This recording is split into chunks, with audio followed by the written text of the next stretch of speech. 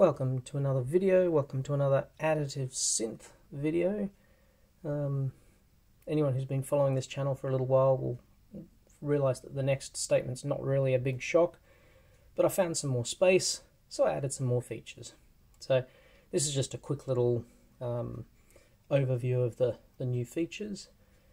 One thing that helped this along was I've got rid of the Arduino call to set up the analog output.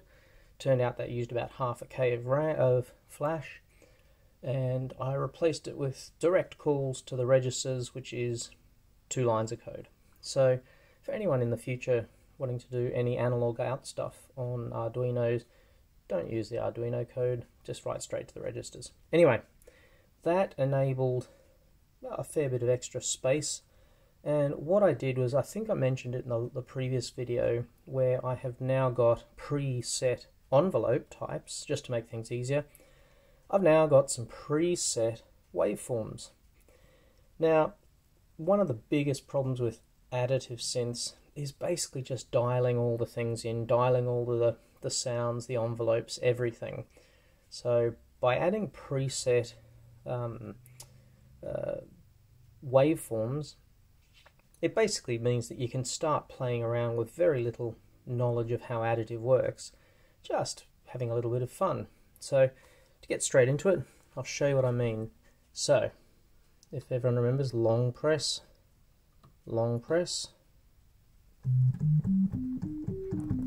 we're up to our straight sine wave. Now I didn't bother putting a sine wave in as a predefined thing because you've already got the reset. The only difference is with the sine wave, you've now got to choose a predefined envelope. So say,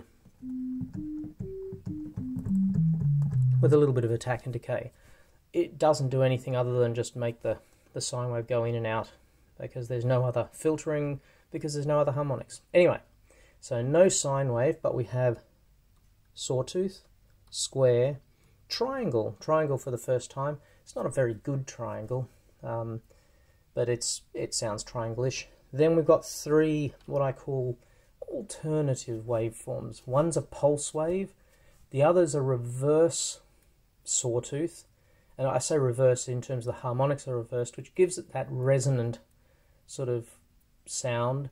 And the last one is a combination of a saw and a square wave an octave up, which is pretty good for strings and things. So let's get into it. So previously, as you remember, I could go hold down and I can get a, there's our trumpety sawtooth preset. So just to make sure, if we go to, there's our square wave.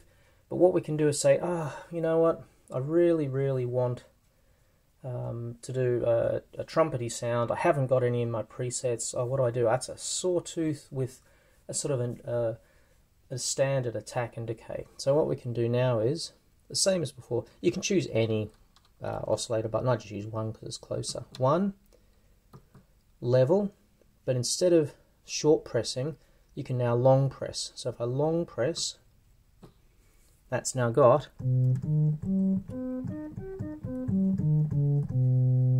there's our sawtooth wave. And of course we can do the same thing. So we now attack, we can do a pluck,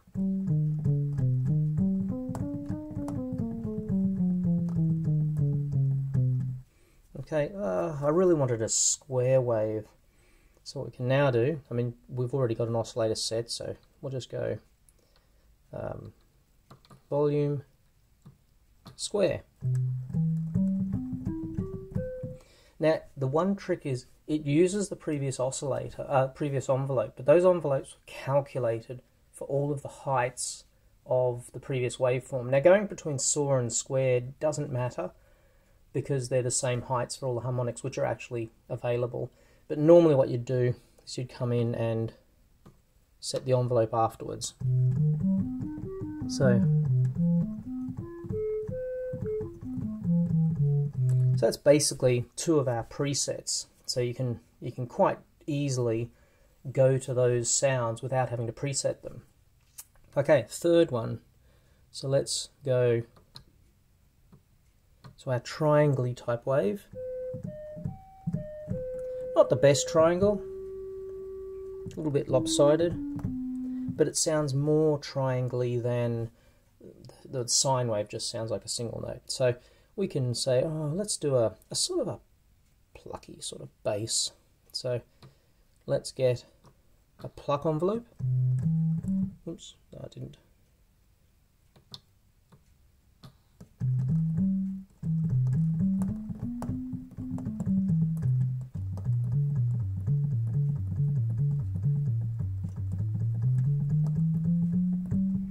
Yeah, that's a triangle type wave. Right, so now let's go to the weird waveforms. So let's go first to the bottom row. This is all harmonics on, very similar to the Hammond organ, but without any shaping. You end up with, well, there you go. There's what happens when you don't change the envelope. So what we'll do is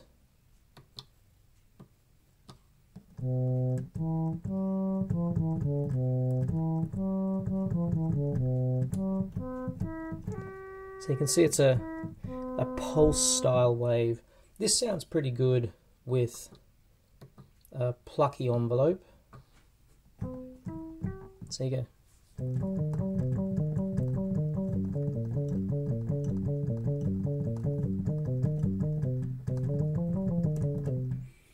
But you can again play around with it. Now the second one, this is the weird one. It's actually all the harmonics of a sawtooth, but inverted, so that the lowest frequency is the lowest and the highest frequency is the highest. So if I come in here and I'll set just a normal instrument.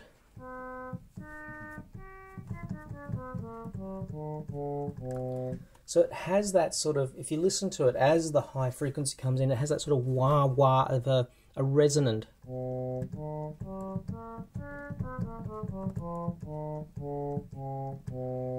So you could do something like have a longer pad.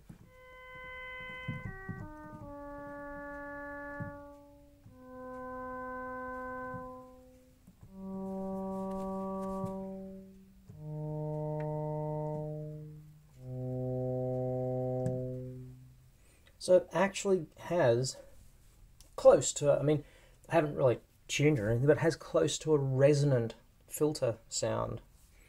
So, and just in case I didn't mention it, the Blue Meanie in the background, all we're doing, there's lots of wires because I was comparing it to normal subtracted synth sounds, but effectively this is just going straight in. We're feeding from the MIDI to CV from the Blue Meanie into there. We're putting that into the amplifier just to get a nicer square signal, going straight into the filter, and we're filtering at, I don't know, that's 8, 10, 9 kilohertz. Oh, and also I did forget to say, in setting up the pulse width modulator myself, we're now on 64 kilohertz fast PWM. Now that means there's far less noise. I mean, you can see the signal now. That's just going through the filter. It's pretty much perfectly smooth. There's no crunchy notes or things like that, certain harmonics that would actually interfere with each other because we're now twice the speed. But anyway, so getting back, that's our sort of resonant. Again, if you wanted to, you could go a plucky sound. More sort of electric guitar, old bass electric guitar. Right, the last one, this is the one, it's sort of a generic string. It's not as good as the cello patch I did because that was actually plugging in the exact harmonics, but if we were to go to the last one, so you can see how it's it's sort of either a sawtooth with a bit of a dink in the middle, or so a wobbly sine wave. Let's put a normal instrument.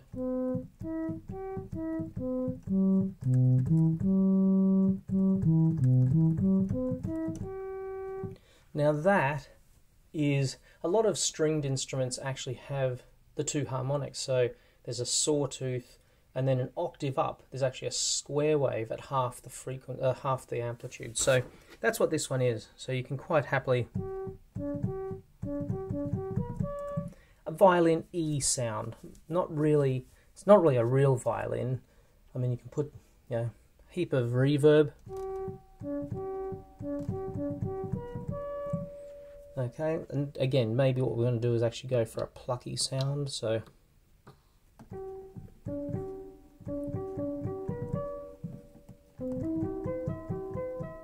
yeah, it's that sort of,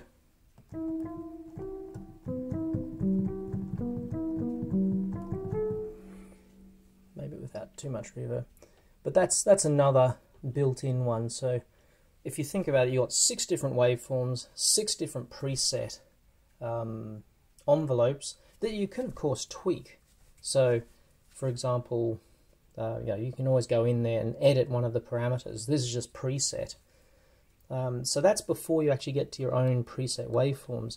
So now you don't have to do things like, oh, I've got to store a trumpet because, oh, I want to get back to my trumpet. We'll leave that there. So all we have to do is say, okay, 1, hard press. We now got a sawtooth.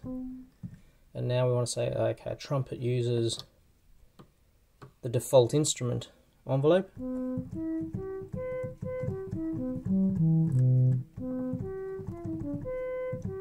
So there's our trumpet. Oh, we want our clarinety sound.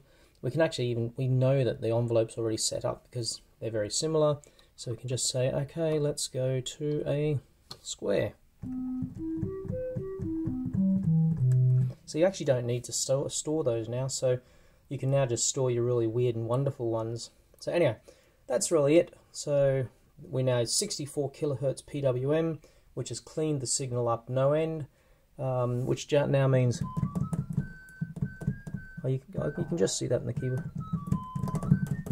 We've got now 5 octaves, so you go from bottom note to top note. So that's 1, 2, 3, 4, 5 full octaves. With quantization, you actually miss the bottom note sometimes because you have to quantize it to make sure it's even all the way across. And I still haven't fixed up the A to D to account for the drift over the 5 octaves, but there are a lot of synthesizers that actually drift over 5 octaves anyway, so I'm not too unhappy with that. So yeah, we've got the PWM updates, and we've now got stored waveforms. So you don't have to know anything about additive synthesis if you don't want to. If you want to make this little beastie yourself, you can pretty much do the main stuff you do with a standard subtractive synthesizer. You can choose a waveform, choose a filter, which is like your envelope and filter, and off you go. Create yourself a trumpety sound, create yourself a clarinety sound, create yourself a string sound, a guitar sound. You've still got the usual ones, so you can sort of come in and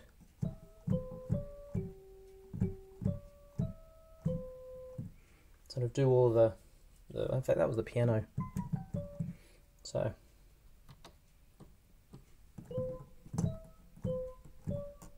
that's the bell. So it's still got the strange ones, and this particular one, because as you see, it's the bell with the vibrating second harmonic. That's one that they're not preset. You have to set those up yourself. So if you want to go into the additive side, knock yourself out.